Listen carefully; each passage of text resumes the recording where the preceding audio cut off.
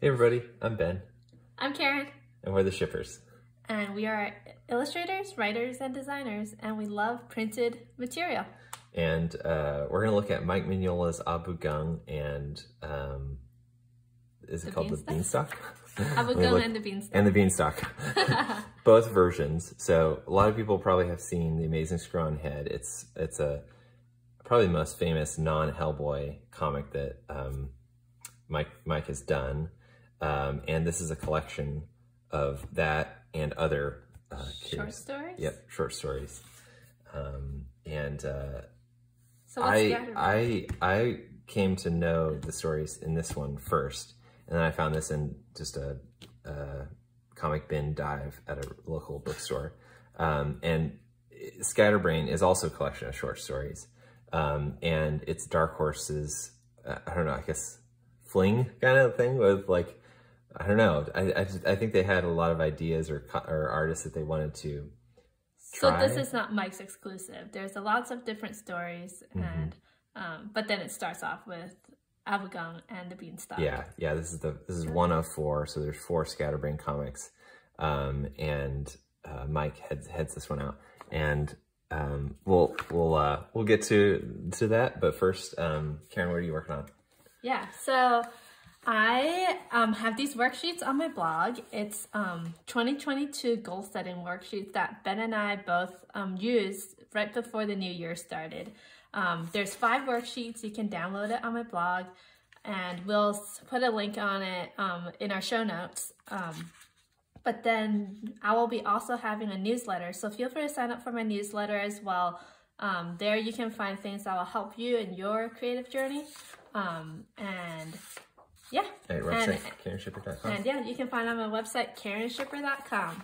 And Ben, what are you working on? So I'm almost done with Joe Death and the Graven Image, coloring the final pages now, and it will be published by Dark Horse Comics this year, 2022. And it is on the surface, a skeleton with a little moth in his chest. Under the surface, there's a lot of stuff. But you can learn more about it when it will be released, and more details, character designs, that kind of thing, by signing up for my newsletter, by going to my website, benjaminshipper.com. All right, let's dive in. All right. So which one should we do first? I think I'm going to do, let's go. Okay, well, first of all, I think this is published in when? 20? Oh, that's a good question. This is in 98. Yes. And this is in, I should know. I think it's 2010 or yeah, something? We can look in that. It was like a 12-year difference, I believe. Yes, 12 years difference, yeah. So I'm a big fan of like reiteration, as you know. Like Joe Death has gone through multiple phases. I've drawn the whole book once and then redrawn it. But in the first issue, I think I've drawn it like 5 times at least. And it is weird. It's like a little perfectionist hang up, but there's a lot of growth in this. And this is one of the few things that Mike has redone, I think. I don't know if the only thing, but it was certainly a surprise to me, because I was like, I've never seen this happen before. So we're going to play a little like spot the difference, and we're going to see really a progression of style, of competence. This is like a master version, communicating with like an older version of himself, a younger version of himself. So what I see in this is like a master of a craft, and communicating with like his past self. So we're going to have... let's flip through the story real quick on this one. All right. This one is expanded. And there's a framework going on the first page, and this like archaeologist is sort of setting up the scene. He's kind of the storyteller, the narrator. Yeah. Is he the narrator? Yeah, right, yeah, so. Right. It's like, it's a classic kind of fairy tale kind of feel, and with all those, they all kind of enter by a storyteller, I think, and a narrator. So it's not like it has to be there to see that narrator, but it's really nice when that happens, I think. And Mike didn't have that in the first version. And I think he saw an opportunity to like expand the world a little bit, give it a little bit more credibility, I would say. It's very easy world building, in my opinion, to set something up like that, because it's like Abu Gung is a character, but now he's a character of myth and legend almost. And I love his writing. His writing is very good and direct, and he says that Abu Gung was cursed with an eventful life.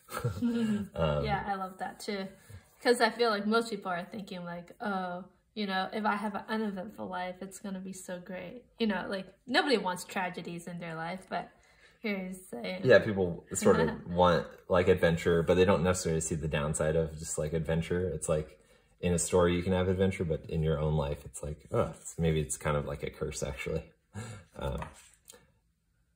So he enters this old village where these old hags set up a story of their life and where they came from. Had a rich father. He died. They spent all their money, and now they're covered in flies. I love the shorthand for like the little flies.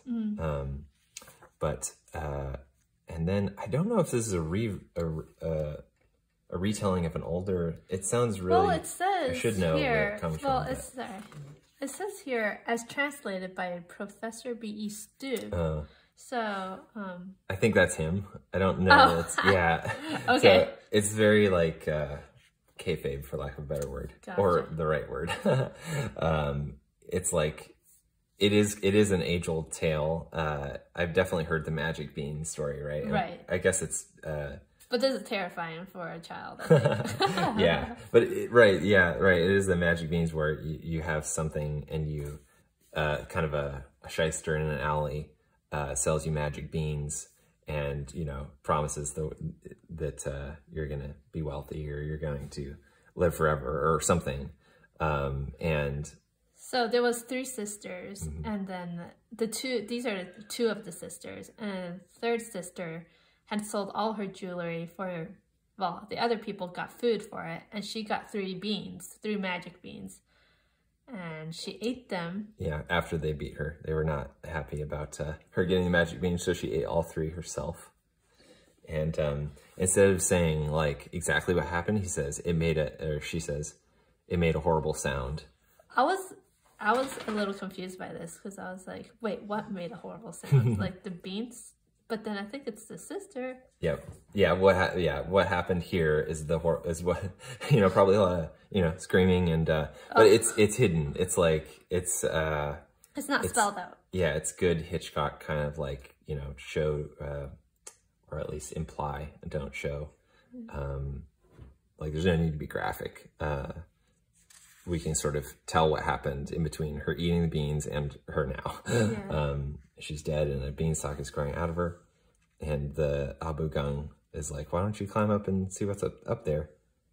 And again, he's great at comedy. We are 2 old women who eat garbage. We can't climb. And Abu Gung goes up.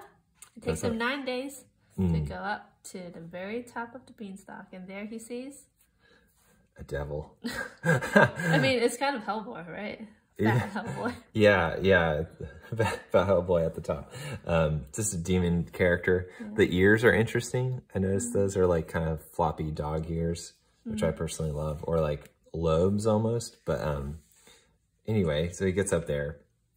He sees the devil that kind of sold the magic beans to Polinka, the sister who bought him, and he becomes a trickster, kind of. He says, you know, the devil's kind of gloating that, like, she got what she deserved. She's dead. And Abu Gung says, she's not dead.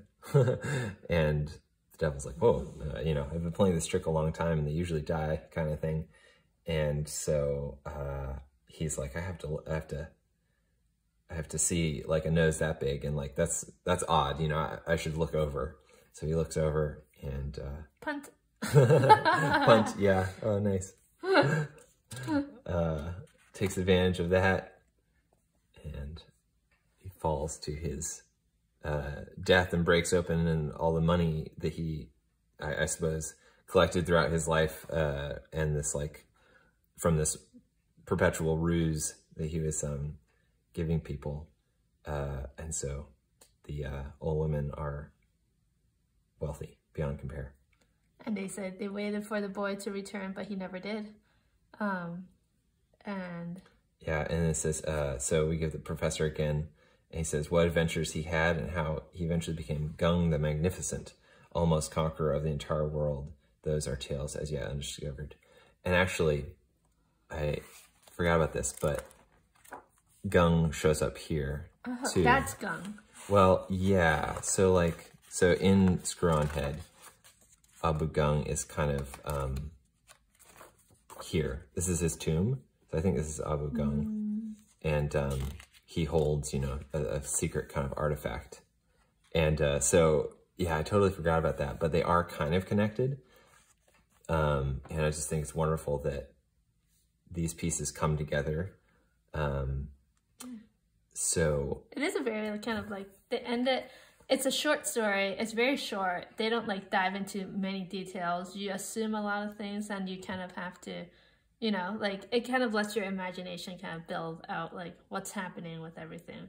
Like, yeah. How did the devil die? Like, nothing is ever explained, which I kind of love, like, the mystery of the story. Yeah, I think Mike calls it fairy tale logic, which I think is great. And it is a setup for, I mean, he could have a whole Conan-type character, Conan or Tarzan or, you know, Headlopper-type, like, barbarian character, if he wanted to. I probably think he's just so busy. He just has more ideas than time to do. So let's check out, the comparison. And, you know, these are very similar. It's wonderful to see, like, really in-depth detail of, like, you know, you could look at these things for hours and spot the little differences. Well, I mean, first of all, we don't even have a professor here telling the story. So that's completely new. And then the whole panel, like, expanded. So this was in two pages, and here it's only one. The colors here are so much more fun. Or, like, there's a lot more colors. But I think in this one, in the newer version, I don't know, what do you think, why do you think he subdued the colors? Yeah, so Dave Stewart is actually the colorist on both. Oh, interesting. So it's his progression as a colorist as well. And I think this color is more appropriate to the story and the feel of the world that he sets up. Like, I mean, I'm sure some technology is a little different, but this is, a lot more colorful. I mean, it's inside this comic, which has a colorful comic color, and it's a funnies kind of thing. So it is different. But yeah, I prefer this a lot because it sets the mood. It's like, it's just I think a better setting. But yeah, I think you said, you know, if you read this, you wouldn't be disappointed at all. No. And we were like, I don't know that I would have redone this one, but I think he was maybe looking for material to add to this collection, and he liked this one enough to think like, oh, you know, there's some opportunity to do better here. So flip the page. So this is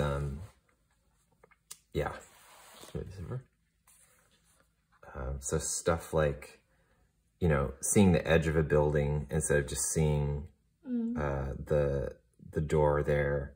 The silhouettes he's using, you know, all we have to see is the hair, the eyes, and the nose. And here it's like, you know, just a shadowy silhouette. There's not even any features. And just like an infinite amount of things that are improved on, I think. I would say hair, he's found a really great way of stylizing and having an iconographic thing for hair.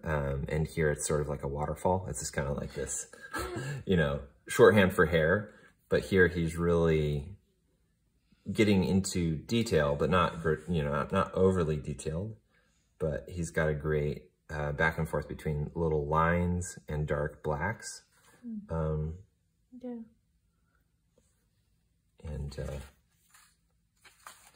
And these panels are much bigger. So like he's this has grown in size because of the expanded pages.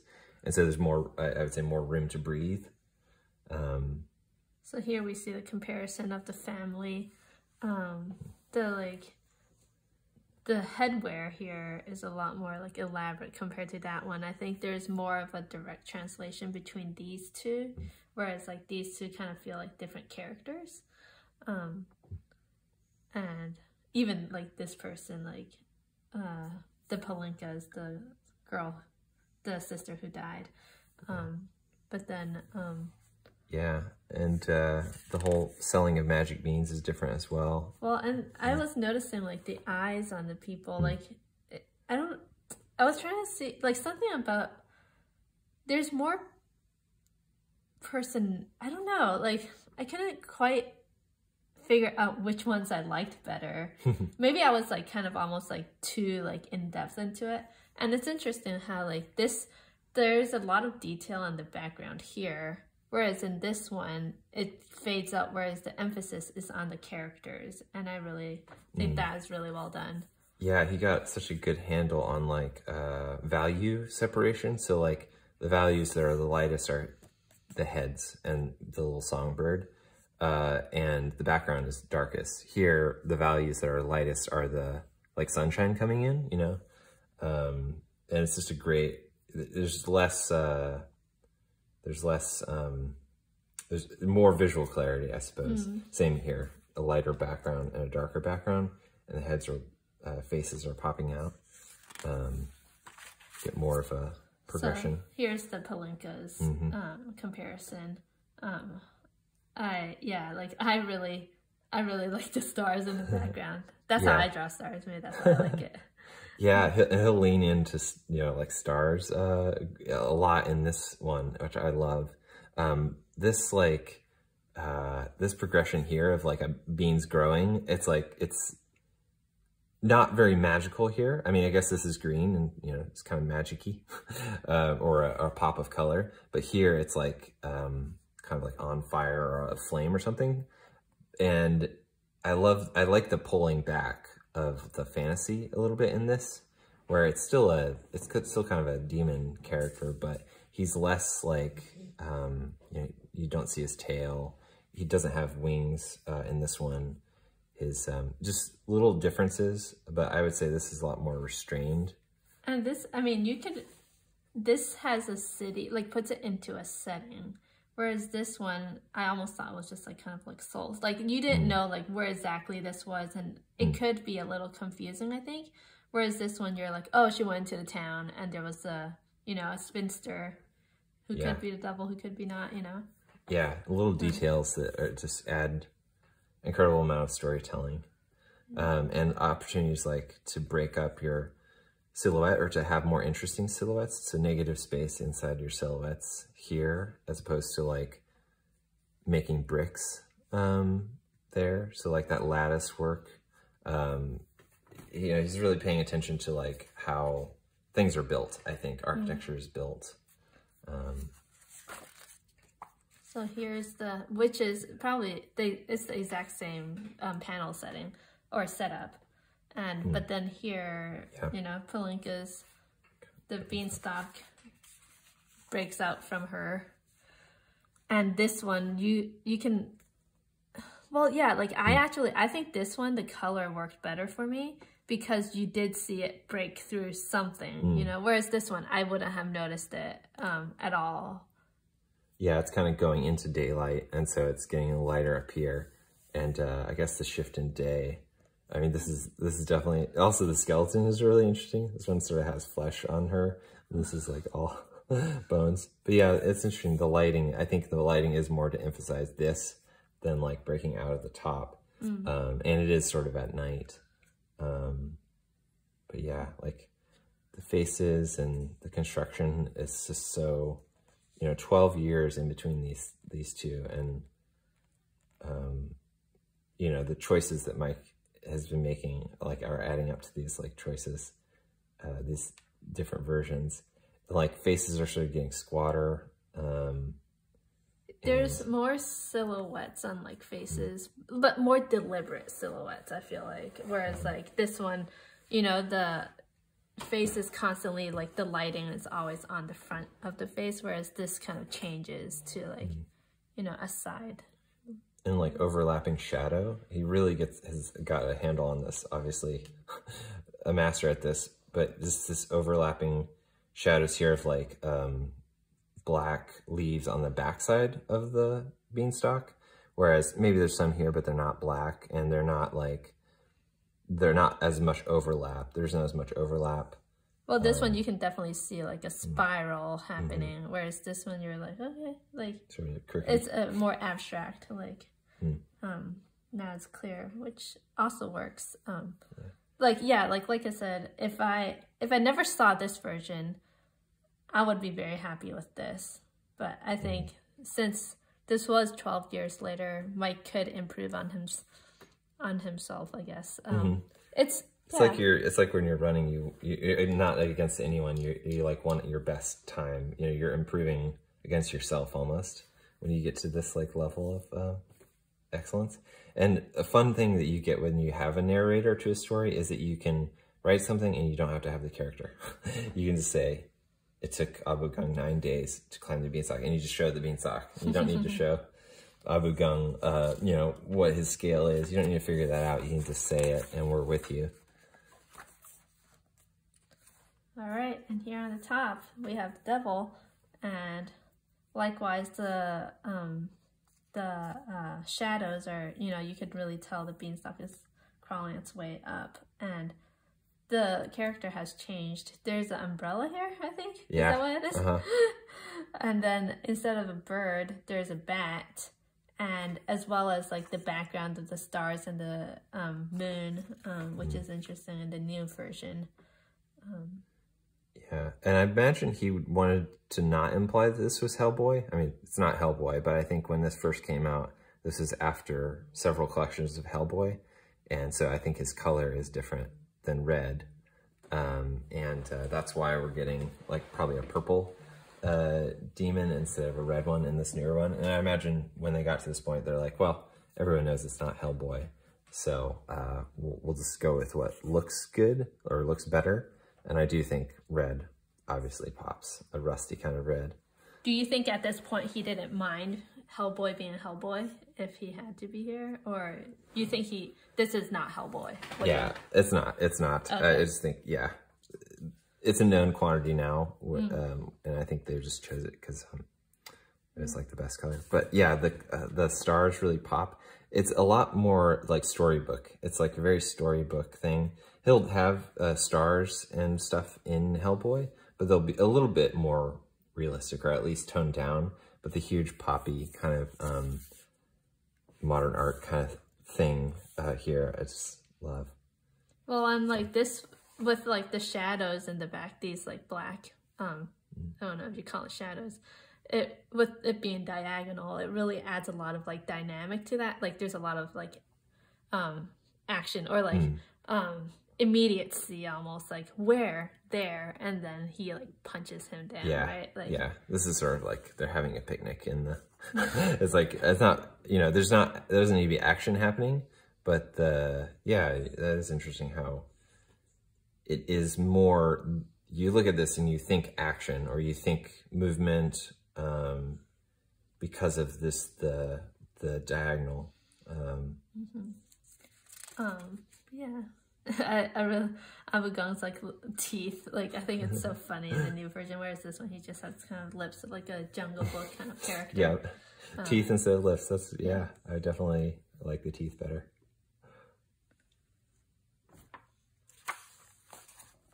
This is a fun difference. I really like seeing the edge of the earth almost, because you see the stars, so you don't necessarily see the edge, but you see the stars and then the earth and then some mountains, and then it's a little perspective. It's like, you know, if a beanstalk were this high, this is sort of the perspective that you would see, and this beanstalk would be in outer space. I mean, it would just be so high up that it would be crazy, like to see a whole continent instead of like mountains. I think that's a great, you know, restraining the fancy a little bit. So like this one has more details, whereas this one goes into silhouettes of the hags. I'm curious to hear, like, stylistically, like, why Mike would choose to have, you know, when he chooses to have more details and less details, you know, like, and here, like, it's just the eye. I guess that, yeah, it's kind of interesting. I actually don't know. I actually think the detail is pretty similar. The pen lines might be thicker here. But you lose the face on this, I mean, in this one, right? Mm-hmm. Yeah, you don't have the nose in the mouth inside this one, because I think you get that on the silhouette. And there's more flies here. You can, like, discern that they're flies. I mean, it's a really close 1-to-1, but yeah, you do lose her face. Yeah, and I do like the eye here. Like, you don't see kind of the eye. You don't see the expression. Yeah. Yeah. I honestly like the jewels in this one. I think it's really fun. Whereas this one, you kind of, I mean, unless you read the jewels part, I wouldn't know what this stuff was. Yeah. The, like, variety of, like, a ring and a little more star kind of symbols. Yeah, I guess you wouldn't really know. I just think it's fun. Yeah. I like the color changes here. So for me, it's like, these are little, like those little gross mints that your grandma has at the, like those chalky, nasty mints. And we do get a close-up here. So, a bunch of jewels. And I love the bat instead of the hawk. Like, it's so great to have a giant bat instead of a hawk. So I think hawks and eagles, you know, they've just been done. I think people can be like, oh, it's a big bird, sure. But, like, a big bat, you know, and I think in, like, I mean, Western mythology, bats are probably, like, a sign of bad luck too, right? So it starts off with, like, he was cursed with an eventful life, and here's the bat. Yeah. That brings the curse. Yeah. Whereas a bird, I feel like symbolism-wise, is usually on the more integrity. Yeah, it's like the characters are aligned. A devil with a bat instead of a devil with a eagle. Yeah. And this is interesting because, like, this page is expanded into one spread as opposed to just, so there's a lot more emphasis on, like, you know, you have a lot more attention on one panel. And this breaks out, and this ends with a narration, whereas this one just ends like, and though they waited a year, the sisters never saw Abu Gung again, and that's the end. Whereas this one, it brings it into a more of a mythology of. Yeah, it could go anywhere. Yeah, it could go a lot of places. And I personally would love to see more Abu Gung. I think, like, you know, there's just, you know, characters that are reworked in different phases, and I think right now Andrew MacLean's Headlopper is, like, the best barbarian comic, you know, of today, and it, you know, preceded by, like, Conan and Tarzan and others. There's a lot more, but, like, I think of, like, Primal as like that animation that we saw, as a type of Abu Gung kind of character. You know, the archetype is barbarian and very, like, early kind of world landscape where the world could be infinite and mysterious. There's not global satellites, you know, in this type of world. So I think there's endless possibilities with Abu Gung, but I'm sure Mike has lots of stuff going on. I will say, there is a new edition of this being published from Dark Horse, and it's going to come out in July 1st of 2022. So this year, check it out, pre-order it on Amazon, and I don't think you'll be disappointed. I think I've read that there's 40 more pages of, like, could be, like, sketches or just back matter. Could be a new story, that would be cool. But check that out, and don't forget to like, follow, and I guess subscribe on YouTube, and share this if you find this helpful and interesting. Please share and just tell your friends what we're doing, and we're going to share more comics in the future. and picture books as well. But Karen. Yeah, so you can find my work on KarenShipper.com and my Instagram.com at Karen.shipper. Download these on her blog. It is really helpful. It was our first year kind of really getting into planning. Definitely my first year. Karen's done it a little more successfully in the past. But download these, look at these, spend some time alone or with someone that you trust, and just really engage with thinking ahead about this year. And give yourself patience too. I think that's what was helpful for us. And it's always good to do like a quarterly review. So if you don't watch this video in the new year, you can always. It's never too late to start thinking and planning. Mm-hmm. Yep. And you can follow me on Benjamin Shipper on Instagram, and also go to my website and sign up for my newsletter, benjaminshipper.com. And my newsletter is weekly. It's called Old Noggin, and it's a lot of fun. I share a process of my work and other stuff like this that I just find really interesting, from bin diving at comic stores, and just really interesting stuff, I think. But I'd love to have you there and send a weekly newsletter to you. But thanks so much for watching this, and see you next time. See you next time.